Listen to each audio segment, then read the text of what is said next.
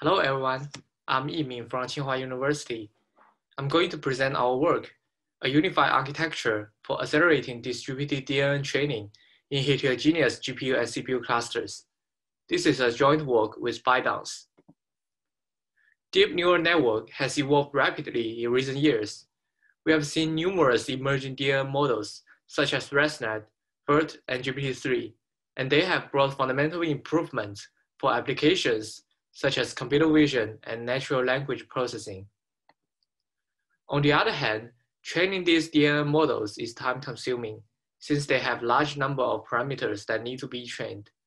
For example, to train a BERT large model on one Tesla V100 GPU, the estimated time to converge is about 78 days. So in practice, we need distributed training to scale out. A common way for distributed training is called data parallelism, which means that each GPU carries a complete model and loads different data to train. Here is an example using two GPUs for data parallelism.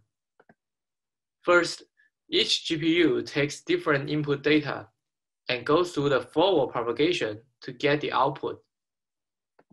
Then in the back propagation, then calculate the loss function and propagates the gradients from the last layer to the first layer.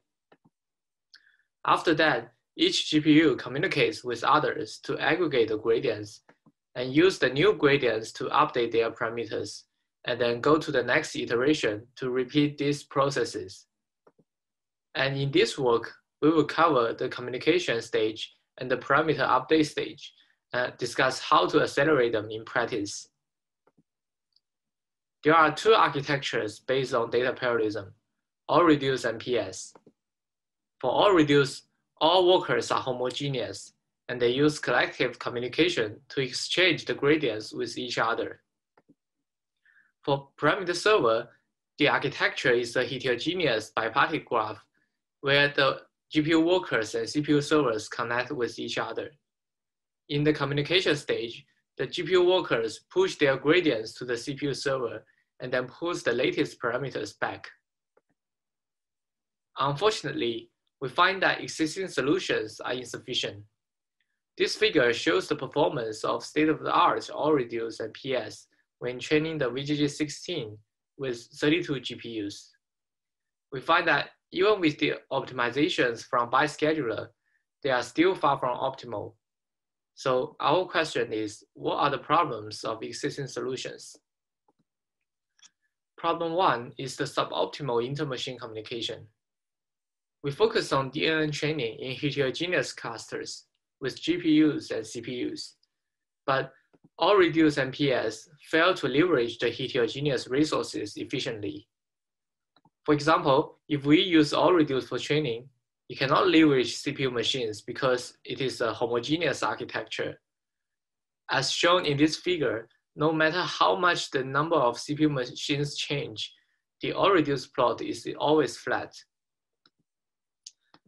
Then if we use PS, it may create traffic hotspot if there are insufficient CPU machines, and the application throughput is very low. So we find that existing solutions fail to address the characteristics of heterogeneous clusters. Problem two is the suboptimal intra-machine communication. In practice, there are often multiple GPUs in a GPU machine, and the internal topology is also a network with different link bandwidths. Interestingly, we observe that the NIC's bandwidth is now close to the PCIe bandwidth in recent years. Compared to the past, when the NIC is the only bottleneck, now the PCIe can also be the bottleneck. But current intra-machine solutions do not timely address this problem, and they will cause PCIe contention, which prevents the NIC from saturating NIC's maximum bandwidth. This motivates us to consider the intra-machine topology carefully. Problem three is the CPU bottleneck. This is a motivating example of the PS architecture. When GPU workers send the gradients to the CPU server, the server first aggregates the gradients and then update the parameters using the optimizer function. As a typical setup in modern DNN training clusters, we use 100 gigabits gradient flow as the input, and the CPU server uses the 6-channel DDR4 memory, which is also used in NVIDIA DGX2. Then we can calculate the maximum number of memory access to process the gradient flow is about 10 times. But in fact, many popular optimizers, including RMS Probe and Atom, require memory access much more than 10 times. This indicates that the CPU can be a bottleneck for running the optimizers. For example, if we run RMS Probe on CPUs, then the throughput is lower than the network rate. So our question is how to address the CPU bottleneck. To briefly summarize, we have discussed 3 problems: the inter-machine and intra-machine communication performance and the CPU bottleneck. In this work, we propose our solution called BytePS that can address all these 3 problems. First, it introduces an optimal inter-machine communication strategy that is generic and can unify all reduce and PS. Second, it has intra-machine optimization that can accelerate the communication inside GPU machines with diverse topology. And finally, it introduces a new abstraction called Summation Service that can aggregate the gradients on CPUs and move the parameter update to GPUs. The Summation Service can address the CPU bottleneck efficiently. Next, we will move on to the design and implementation. We first introduce the design goal. We focus on heterogeneous clusters with GPU and CPU machines. In practice, we have some interesting findings. This is a 3-month trace collected from an internal cluster of ByteDance. And we find that the average CPU utilization is only about 20 to 35%. And there are about 20 to 45% GPU machines that only run non-distributed jobs, meaning their bandwidth is unused. So a new opportunity is that there are spare CPUs and bandwidth in heterogeneous clusters. And our design goal is to leverage any of these spare resources. Then we start from the inter-machine communication. As mentioned before, PS only uses the links between GPU and CPU machines. If there are insufficient CPU machines, then the bandwidth of GPU machines is not fully utilized. On the other hand, all-reduce only uses links between GPU machines, so the CPU bandwidth is not used at all. So the best strategy is to combine them together. That can leverage the bandwidth of all machines and also utilize the CPU resources. In this example, we not only enable the connection between GPU and CPU machines, but also enable the connection between GPU machines like all-reduce. But since we combine these strategies together, we need to determine how to partition the link workload. To solve this problem, we use X and Y to represent the amount of traffic for the 2 combined strategies respectively. And after some modeling, we've calculated the optimal X and Y as these 2 equations, where N represent the number of GPU machines and K represent the number of CPU machines. In theory, this strategy can achieve minimal communication time. And here, we use an example to show how it performs. This figure shows the communication time of 3 strategies, including PS, all-reduce, and the optimal one. And we have 3 findings. First, if K is 0, then the optimal value is equal to all-reduce. When K is N, the optimal time is equal to PS. And when K is between 0 and N, it is better than all-reduce and PS. So this strategy can unify PS and all-reduce and is optimal with any number of CPU machines. Next, we move on to the intra-machine communication. We use this topology with 8 GPUs as an example, since it is widely used. In this topology, there are multiple links with different bandwidths. And we find that the bottleneck is the link between the CPU and PCIe switch. Our goal is to minimize the traffic on this link.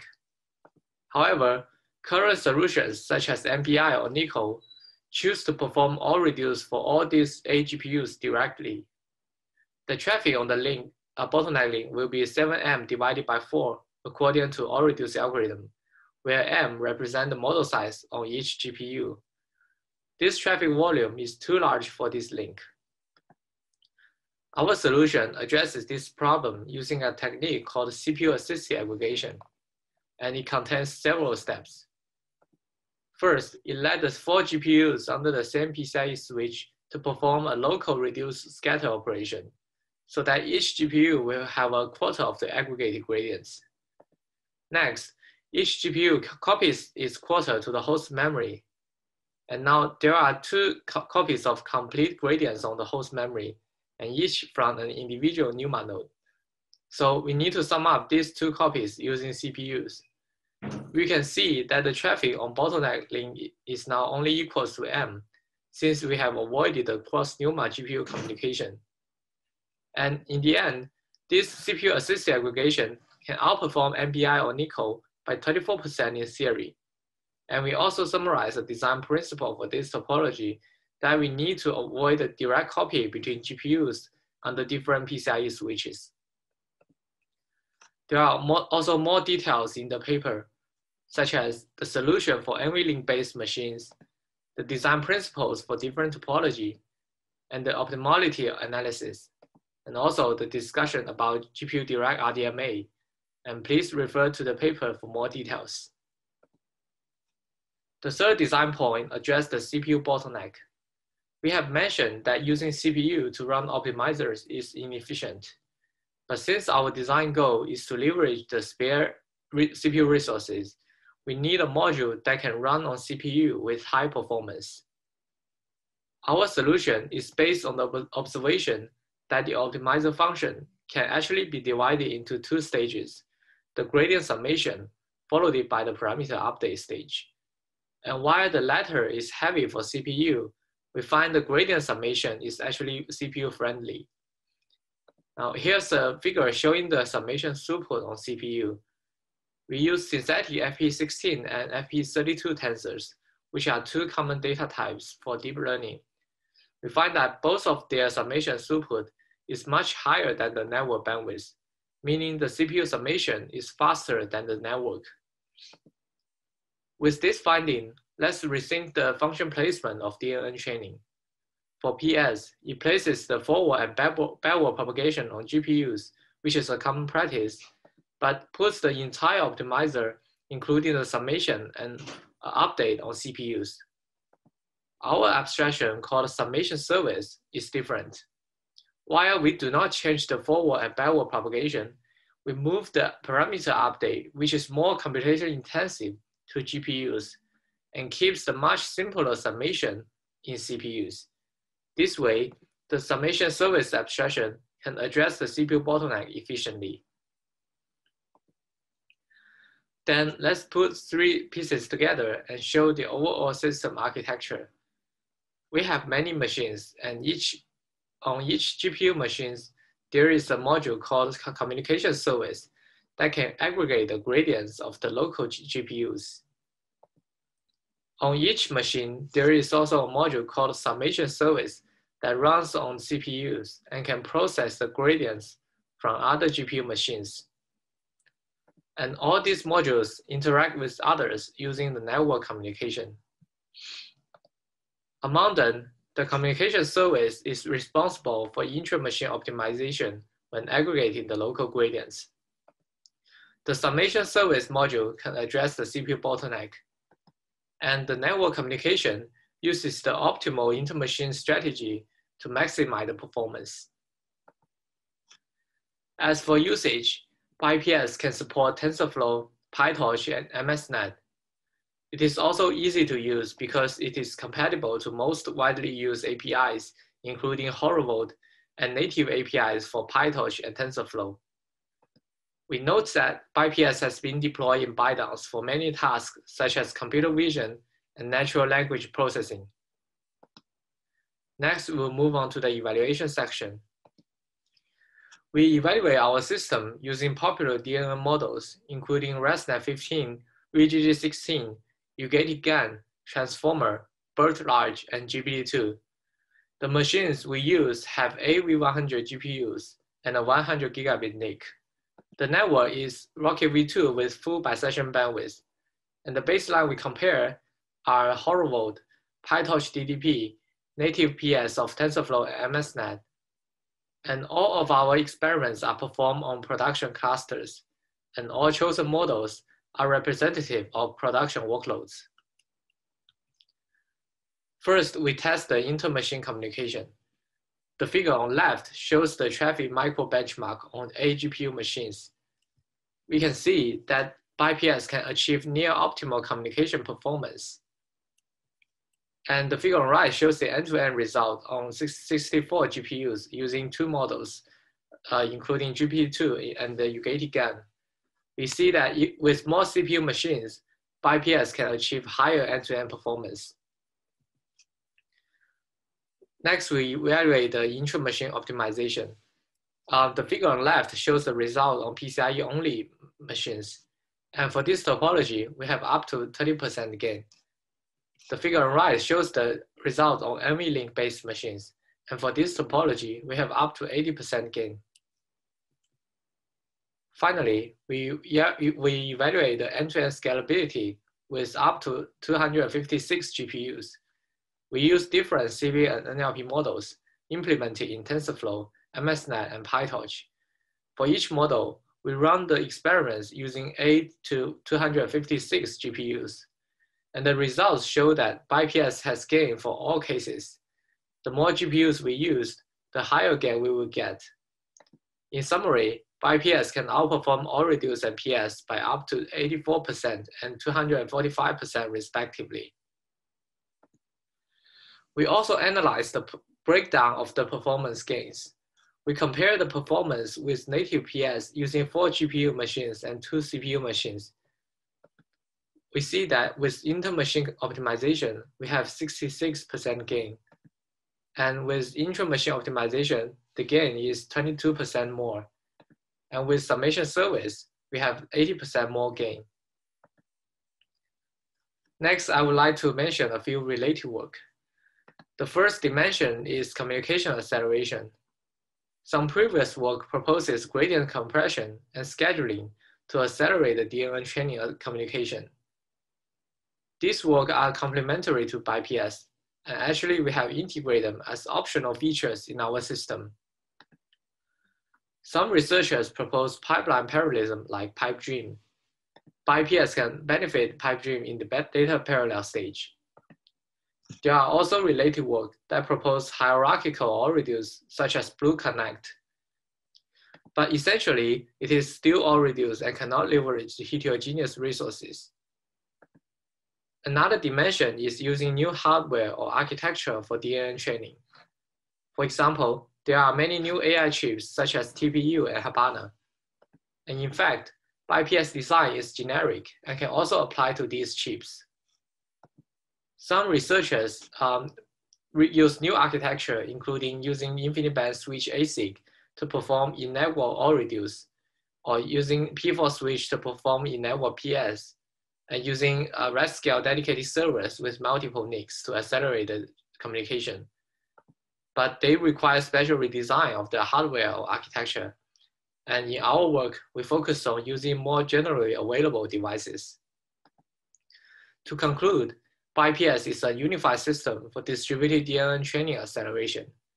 It optimizes the inter-machine and intra-machine communication and addresses the CPU bottleneck with the Summation Service abstraction.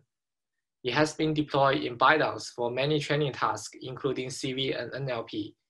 It is also open sourced at GitHub.